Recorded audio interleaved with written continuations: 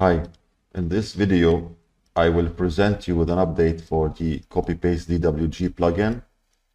This plugin allows you to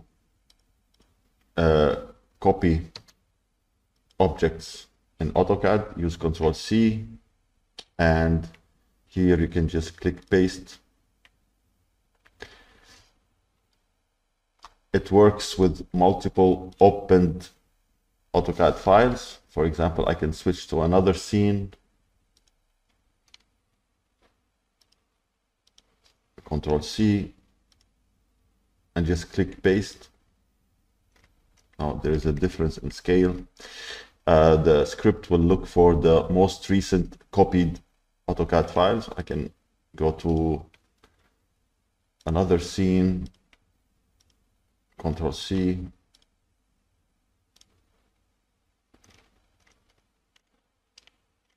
and you can see here how there are different scales, so it's fine. Now, this update brings this new feature here. In the old script, if for some reason the user decides to change the temporary folder here in files, this temporary drawing file location, by default it's in the system folder temp.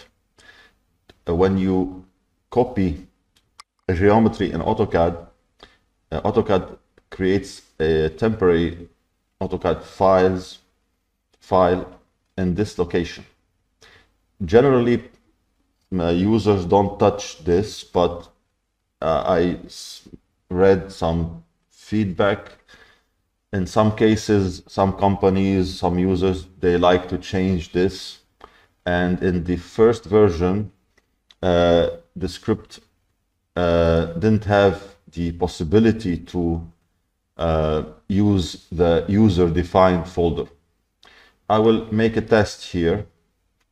I will change the default folder. I'm going to use this path on my PC. I will paste it here and then click open, apply. Now, this is the new path. For all AutoCAD scenes to use the new path, you need to close them and open them again. So here, what you need to do is to tell the script where is the new temp folder. So you need to click this. This is the new path. So click select folder. You can see it here. And it's important that this is checked. Now the script will use the new path.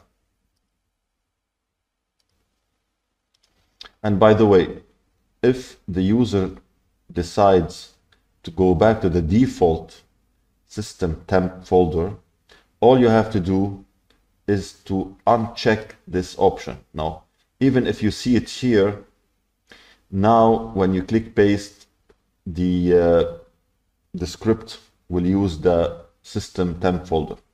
So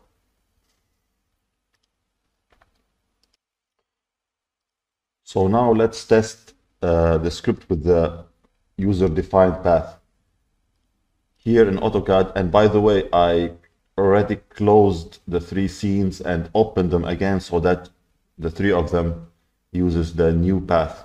So I will select Ctrl+C.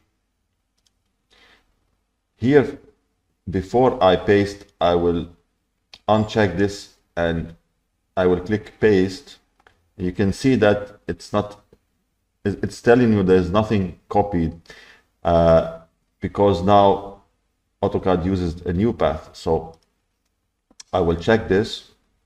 This is the new path. I will click paste now. And as you can see, it works. I will try with another scene, Ctrl+C, paste, and a third scene, Ctrl+C, paste, and it works. Also, the script, now the code deals with some rare cases where for some reason it was pasting the same geometry, even if the user copied new things. It's related to some internal errors. Now this script is fixed, and it deals with these special cases. You will not have these issues. You should not have these issues now. So if we go back to these filters, they already exist in the first version. So for example, I will uncheck everything and I will leave this. This will remove the layer prefix from the pasted objects. So here is if I use Control C and paste, you can see here in the naming there is no layer prefix, and this is good when you want to select objects by name. Now, another thing.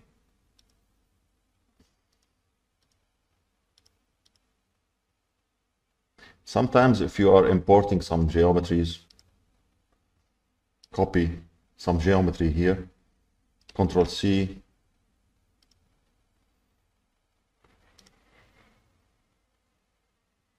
now you notice that these geometries, they come with some default materials.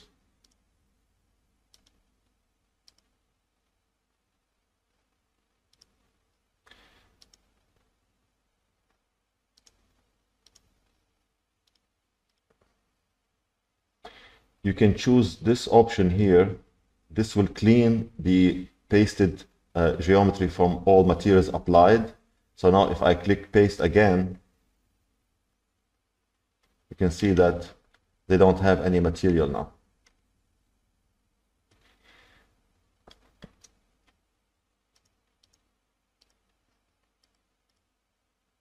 Also, for this option here,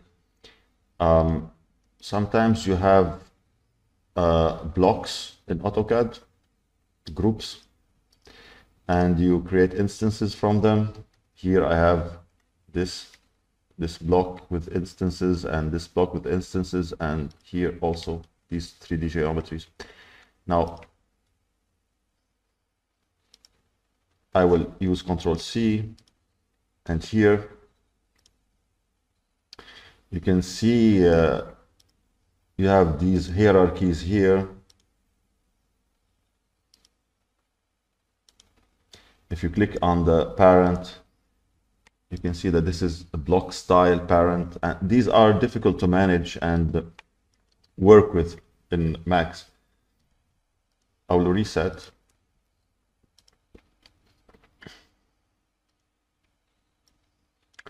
I will check this option and paste again.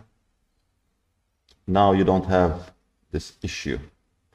Now these are just splines and meshes.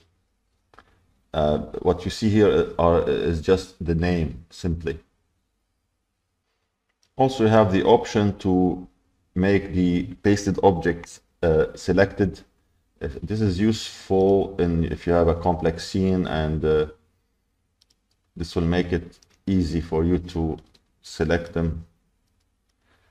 Or if you like, you can check this option and the script will put them all in a group. You can see here with this default name, imported CAD objects. You can ungroup them after that.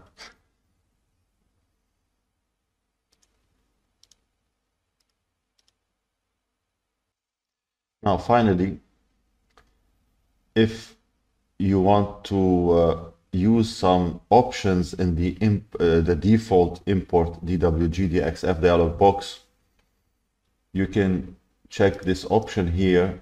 Now, first, choose your settings here, and then check this option here and click paste. What will happen is that you will see this familiar AutoCAD DWG DXF Import Options. You can change your settings here. You can do weld or whatever you want. You can choose entity, for example. And when you click OK, the objects will be imported or pasted using these options here and the options you set here.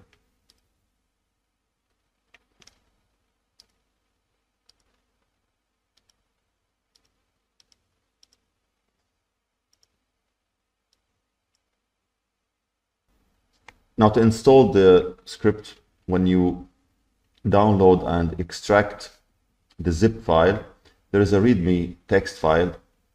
Inside, you can see how you can install it, and also if you already use the old version, you can see how you can uninstall first the old version and install the new one. Here there are 2 links to my YouTube channel and plugins playlist in that channel. And basically that's it for this video. Hope you like the plugin. If you do, please press the like button, subscribe to the channel, and see you in the next video. Thank you.